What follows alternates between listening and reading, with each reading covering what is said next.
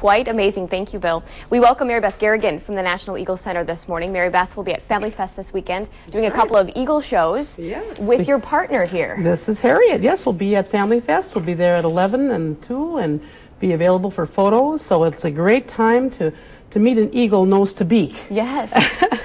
This is quite amazing. I have to admit, when you first came around the corner with her, I had to step back a little bit. It's quite a large bird. I've never seen an eagle this close. Well, you know, and of course in La Crosse here, you've got the eagles that are migrating through. Yes. And it's a great time to see eagles in the wild from now and through March, and even up in Wabasha, where we're from at the National Eagle Center, the eagles are migrating through. So it's not only a chance to get to see these birds close up at Family Fest this weekend, or on Sunday, but also a chance to go out on the river and actually look for the ones out in the wild. Absolutely. Now, how old is Harriet? Harriet's 27 years old. Oh, no kidding. And she's a Wisconsin bird. She was originally from Vilas County, Wisconsin, and was hit by a vehicle, so she can no longer fly. So she stays at the National Eagle Center in Wabasha, Minnesota, and she's our ambassador. Okay. Now during these educational shows that you're going to be doing on Sunday, what are some of the things you guys are going to talk about? Well, we'll talk about the eagle migration, of course, the comeback story. You know, these birds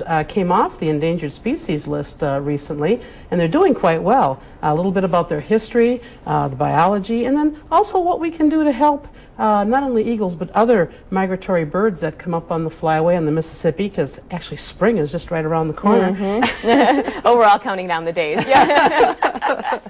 Now, how close, I'm sure there are parents out there and some kids out there that are going to be wondering, how close are they going to be able to see Harriet or whatever bird you like bring? Me and you are standing right here. Really? We can get this close and talk.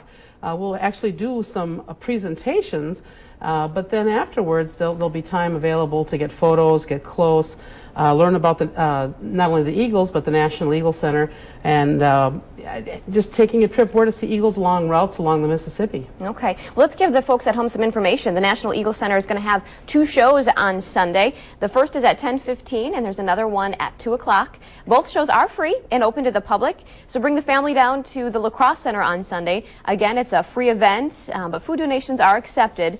Learn more about Family Fest by visiting cpclax.com. And also, we wanted to let people know that the National Eagle Center is also celebrating the spring migration every weekend in March. March is our big Soar with the Eagle month, because we can see as many. Our record count was 697 eagles in one day.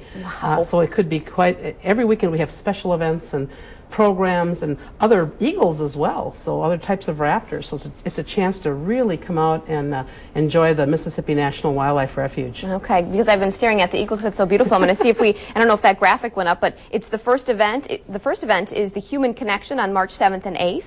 The center is located in downtown Wabasha, Minnesota. So for more information on this and other upcoming events, you can head to their website, nationaleaglecenter.org, or you can call 651-565-4989. I'm amazed by this bird. He just kind of hangs out, huh? Yeah, she's just great. She just, she's an ambassador. She's traveled to both coasts and has been to Washington, D.C., so she's a great ambassador. Wonderful. All right. Well, thank you so much for joining us this morning. We appreciate your time. To be here. Absolutely. Hope to see you all. All right. We'll be right back.